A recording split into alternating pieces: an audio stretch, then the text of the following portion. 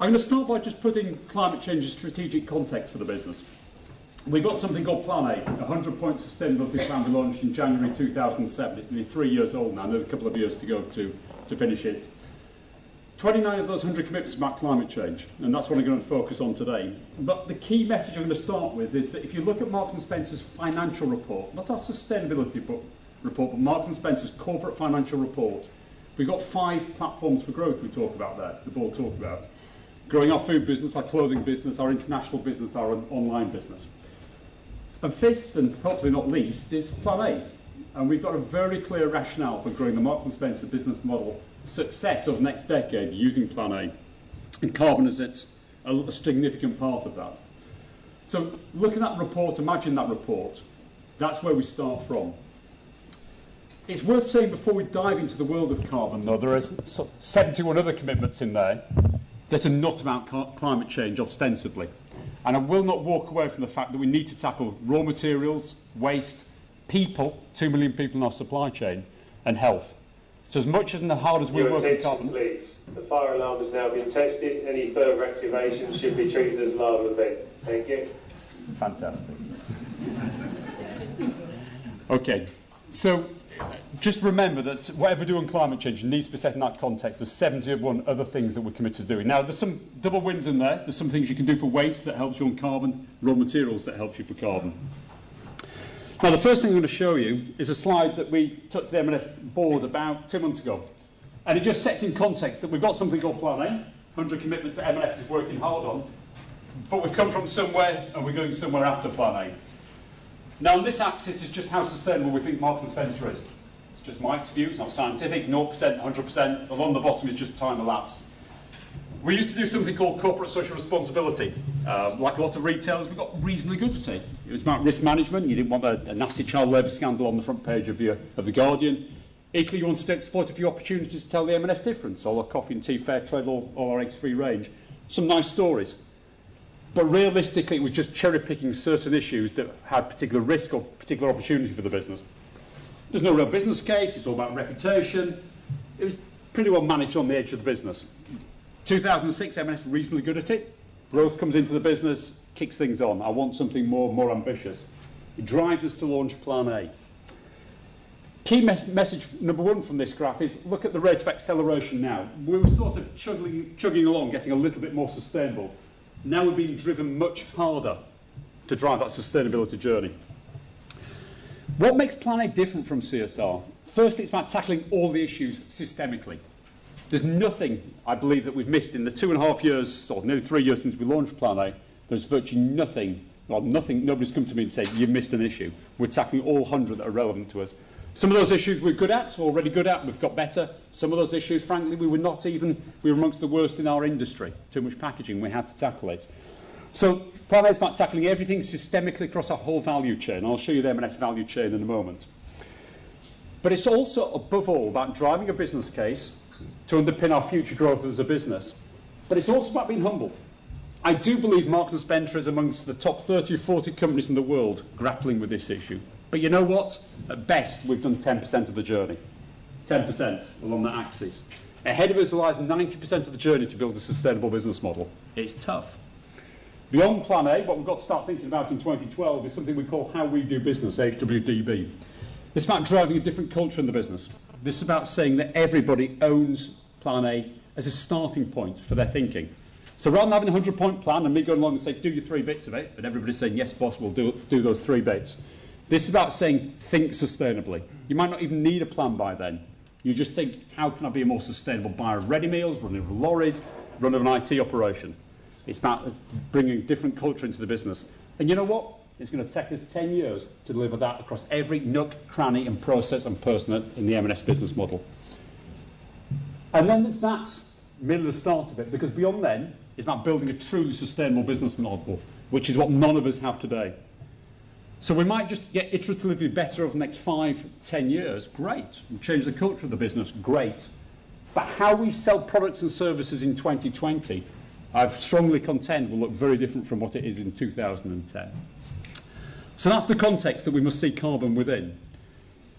Just a few numbers about the M&S value chain. We're relatively small as a retailer, 35,000 product lines, a couple of thousand factories, 20,000 farms, 2 million workers in the supply chain. We sell 350 million garments, 2 billion items of food. Every single aspect of that is covered by Plan A and 100 commitments. As much as we've got a policy and a strategy job, we've just got a sheer organisational job to drive change across that value chain. There's retailers in the UK 5 times bigger than me. You multiply those numbers by 5 to get a feel for the scale of their challenge. And what is that challenge?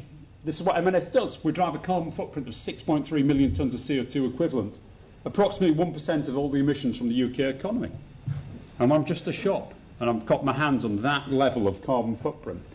There are just a few numbers, again, about the rest of Plan A, the water footprint, the timber footprint, the cotton footprint of our business. I could go on. There's a huge amount for us to change and improve. What is the business case for Plan A? Why are we doing it, and why we kept doing it in a recession? It's both profoundly important, but also in some senses very simple. There's nothing that you don't know, nothing that you're probably not doing in your own business. Customer, I'm going to show you a quick slide in a moment about where M&S customers are. They expect us to be tackling this.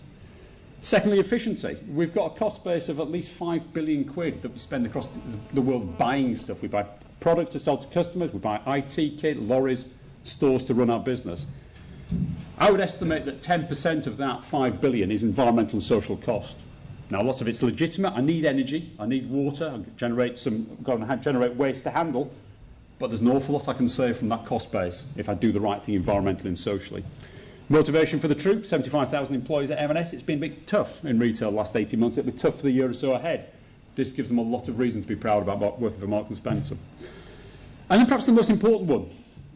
Whatever is happening today in recession, by 2015, 2020, the pressures upon my business model in terms of what I can do will be immense.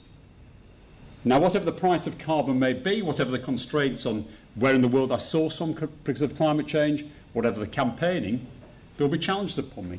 But above all, there will be opportunity. Marks & Spencer started selling energy. A couple of 100,000 customers recruited already in a few months. Part of the proposition for selling energy is it can encourage people to use less. It's a good service model, it's a good value for money model, but also help you do the Plan A thing at home as well by driving down your actual energy use yourself. That's just the tip of a very, very, very interesting iceberg for Marks & Spencer and a lot of businesses to explore. Just because there's a recession on today doesn't mean I'm not going to be planning for the future. Customer, very, very quickly. Along the top is the UK population, along the bottom is the subset that's 21 million M&S customers. Far end, don't care. Mainly driven by poverty, people getting by on benefit each week, aren't too worried about climate change. Why would they be? I wouldn't be. About a fifth of the British population on the M&S customer base. 10% passionate green crusaders. The two groups in the middle are the most important, both for me commercially and also for British society if it's going to become sustainable. If it's easy, light green, very positive. Concerned about these issues, want something to happen, want to contribute, but want it to be easy. I'm going to go out of the way to do it, I'm going to pay more for it, but if it's put on the plate for them, they'll join in. And then this third group here, what's the point? Quite cynical on the surface, what's the point? You know, I change a light bulb, do some recycling, 1 billion people in China swamp it. What was the point of doing something? I just feel a bit of a fool. What a group's actually saying in focus groups to us, if they feel part of a tribe for change, each doing one small thing across 1 million people, and those 1 million small changes add up to a big whole, that wasn't too bad, that was easy. So what are those tribes in people's lives? Well, people belong to the WI, they belong to a particular religion, they belong to a particular football club, or the shop with a particular brand, M&S. 21 million people, each doing one small thing a week, what a difference that can make. So at the moment, we believe there's 80% of our customer base in a positive frame of mind, even in a recession, to drive change. Has a recession impacted it? Not at all. These small arrows at the bottom show what's happening in a recession. There's actually been a slight migration into this light green space from the cynical space. So what people are saying to us is, big business, it's down to you to take a lead. I'm going to do my bit, but don't try and pass the buck to me in terms of carbon and all these other problems. When I see government and big business taking a lead, I'll join in and do my bit as well. So let's turn to carbon. I talked about 6.3 million tonnes of CO2 equivalent from the M&S business model. well, it's a little over 500,000. We've recalibrated that now to 700,000 tonnes of CO2 equivalent from our own operation, 600 stores, 900 lorries. Supply chain, 4 million tonnes. Customer use of our products, 1.8 million tonnes. These are approximations. The Carbon Trust has been fantastic at helping us build that model up across that huge value chain, but that's broadly what it is. I actually think that number will get bigger, as we've been to learn more about how commodities are sourced for M&S, the coffees, the teas, the cocoas, the cottons, and the impact on, for example, on land change and deforestation. So those numbers will creep up. So it's not a small number that we have to get after. And let me just talk strategically about how we're beginning to tackle it. So let's take food. Carbon Trust again did some great work with us. They said, look, there's 9 primary drivers for the carbon footprint of food, literally from the field to the fork to the consumer. We worked out the 9 drivers. We then did what we call a heat map with them. And with this, it's basically those 9 drivers broken down. And all that matters, if you're looking from the back of the room, is the area, the relative area of these boxes. Because what it's saying is the traditional bugbear about food miles. All this food you truck around Britain and you fly in, you bring around the world. At most, it's this thin line here. It's 4 or 5% of the carbon footprint of food in total. What matters is farming. This huge blob over here, 50% of the area there, is about raw material production, particularly meat and dairy. It's the diet that you and I consume that matters. Now, there's been quite a bit of debate from Lord Stern downwards about meat consumption over the last couple of months, and that will only intensify.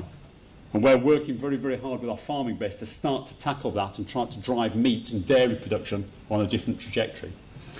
So this, again, the Carbon Trust has helped us prioritise what really matters. I've got to make my lorries more efficient. I've got to minimise what I air freight, but really what I've got to get after is that farming base.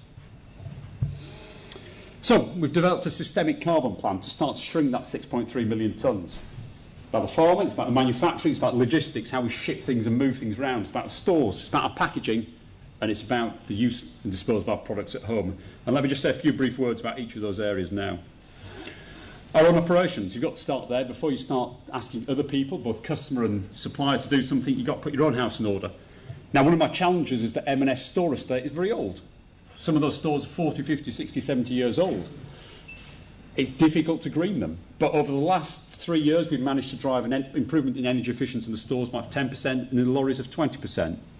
Now, there's good cost savings in there that we've done. Most things that we've done had a very rapid payback, 12 to 18 months at most. So again, start to put your own house in order. But again, that's halfway towards our targets. For stores, we want to become 25% efficient by 2012. I think we'll achieve it, but it'll be tough. So we're about halfway there. Now, manufacturing. We've started work with both food suppliers, and this is a clothing factory in Sri Lanka, where we're building, or helping them build, unique demonstration facilities. This is a state-of-the-art clothing factory in Sri Lanka, producing lingerie for us. Carbon footprint 50–60% less than normal. Waste footprint 80 to 90% less. Water footprint 50% less. Much better place for people to work. You start to take your other manufacturers in there and say, this is what it could look like. It's not about M&S just turning up from London and saying, change everything. Here's a real life example of things that have worked and some things that haven't. People can see it. Farming. I mentioned the need to get after farming. What you can't measure, you can't manage. Now, there's lots of standards out there to do with farming. Just do lots of activity farmers and let's hope things improve. What we're doing with the charity LEAF, Linking Environment and Farming, is actually to develop a series of indicators to prove all that activity is making a difference. So around biodiversity, carbon, waste and water, we're actually beginning to measure with hundreds and eventually thousands of farmers what their systemic progress is each year to reduce their footprint. So that's about putting the baseline in place that we can measure success against. But then there's also got to look at opportunity. M&S 20,000 farms. Well, here's just an example of how 8 of them, I think it'd be probably about 10 by now, are actually producing energy for us through a mix of anaerobic digestion, microhydro up in Scotland and wind up in Scotland. Farmers are doubling their income. They sell us meat, they sell us electricity as well. There's a lot of potential in terms of small-scale distributed energy production around the UK in the farming base. We're tapping into that with supporting farmers in terms of giving them long-term contracts to buy. And then there's peer-to-peer sharing. It's all very well, again, me turning up from London saying it's a great idea to tackle carbon, but farmers listen to farmers. And what we've been trying to do is bring the very best farmers together with the rest of the farming base to share best practice with them. This is 30 odd of our farmers out in Germany. Went to visit a country with hundreds, if not thousands, of anaerobic digesters compared to our 20 or 30 here, talking to farmers who operate them in Germany. What's it like? You know, what are the practical problems of actually running them? Take the knowledge back and start to develop it at home. Again, opportunity. Climate change will bring change to the weather patterns in the UK. There are opportunities to start to grow different things here. We've been able to extend the strawberry season, the asparagus season. You know, I was at an event this morning with the farming community where people were talking about champagne production in Kent. Things are changing. I wish it wasn't. I wish climate change wasn't happening, but where it is, let's make the most of it in terms of what farmers are able to produce here. So we talked about operations, we talked about manufacturing, we talked about farming. Let's go as far back away from M&S as you possibly can. Commodities. I use thousands, tens of thousands of tons of soya, of palm oil, of cotton, of coffee and tea that goes into my business model, of cocoa, right at the very floor, as far from me as you can possibly get. That, to me, there is a huge impact potentially in terms of carbon. When it comes to deforestation, the amount of carbon that's locked up in the rainforest and peat bogs around the world and that is released by land change, driven by agricultural production, is huge. Now, we, with a number of other retailers, have committed to use 100% sustainable palm oil by 2015. Lots of people now work in that space. As an interim measure, we've committed to using 100% green palm certificates, which don't allow you to fully trace better palm oil, but pay a premium for what you do. So that goes back to producers to encourage uptake of sustainable palm oil. So again, you can go right back to the forest and start to make a difference in terms of carbon. Now, there's a few secondary wins in there as well in terms of raw materials. This is a story about polyester, oil-based. We want to move out of it, start to use recycled bottles. That's good for avoiding waste. We use about 40 million bottle equivalents of recycled bottles to make fill for our sofas and cushions. But in avoiding oil, you've got a bit of a secondary carbon benefit. Not huge. You're probably ticking off another 5,000–10,000 tonnes of carbon saved. But you're starting just to chip away at the problem by shifting your raw materials. Now let's move the other direction. Let's move to the customer.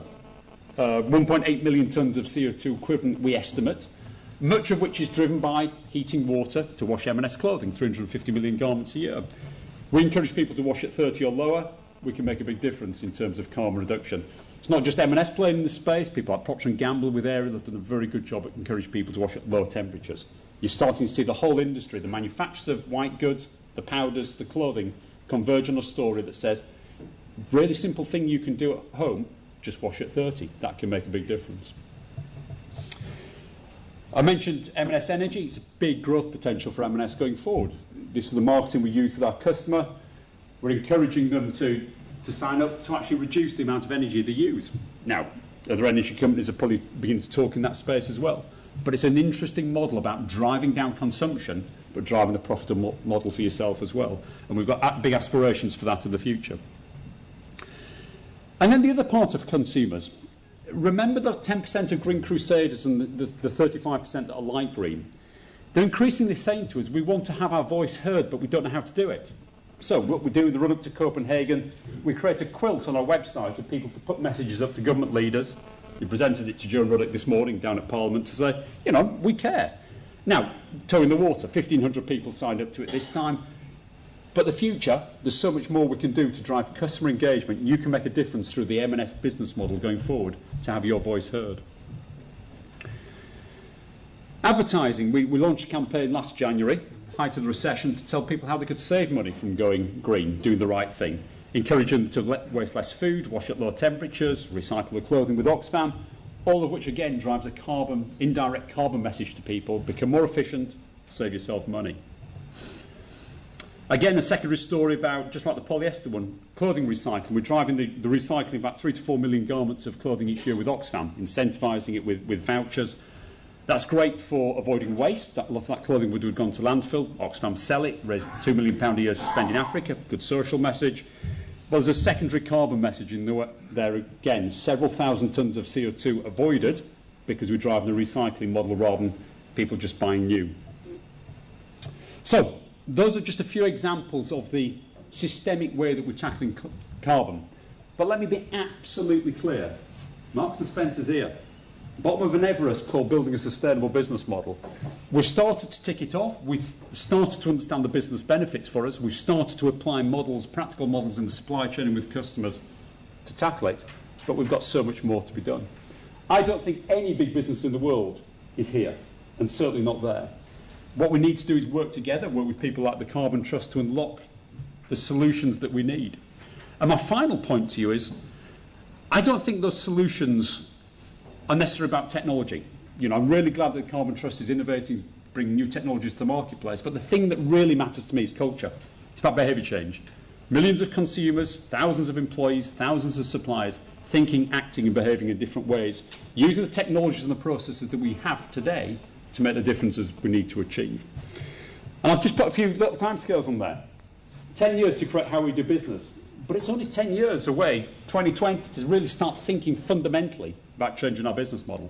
Now, it might take 10, 15, 20 years to actually change it significantly, but you've got to start planning now. So final thoughts, you know, if you're going to start to build a low carbon business model, you've got to understand your value chain, carbon footprint. Don't measure it to the nth degree, you'll go mad. You'll go insane trying to measure it to the nth degree across every product. But we've got a shape out there. We know it's about refrigeration gases, we know it's about wash temperatures, we know it's about meat and dairy production. We can start to get after those big drivers of our footprint. You start to set targets to pick off those individual areas. You've got to build partnerships, both within your supply chain, in your value chain with your customers, with your suppliers, with people like the Carbon Trust. You've got to use demonstration facilities to learn. The eco-factories, the eco-stores we've learned a huge amount from just ramming all the possible improvements into one factory, one farm, one store. A third of it work overnight, brilliant. You roll it out across the rest of your store base, your factory base. A third will never work, they're a car crash. And a third, you need a little bit more time to find out. But you learn that in 6 months, not 6 years. See carbon reduction opportunities. You know, there's a degree of risk out there for all of us that we seem to be inactive. That's bad for your reputation. There's a potential impact upon your cost base. There's a potential competitive threat of competitors opening up marketplaces before you. But I spin that on the head. I believe that the next 10 years, certainly for Marks & Spencer, is all about opportunity. Huge opportunities from a low-carbon business model. We've no divine right to reap those benefits before anybody else. Also, my competitors are doing very, very good stuff in this space, but I need to keep ahead of them. The business case is there. If you go back to the journey that we're on, I'll be bold. I think M&S can get from here to the edge of there in pretty well a cost-neutral way. I'll have to invest tens, if not hundreds of millions of pounds, but they'll be offset by the similar order of magnitude of savings and new business opportunities. How much I have to invest here to create this, don't know yet. Don't know. But certainly the next 5 to 10 years of the journey, a significant part of the start, can be done in a cost-neutral way. You've got to put it at the heart of the business. I mean, the most valuable thing that I've got at M&S, support Stuart Rose as the chief exec, but it's also the brand Plan A. It allows us to link all these random disparate activities that mean something to me and to you, but to the people reducing packaging, changing polyester, working with farmers, they feel alone. It's just a random activity.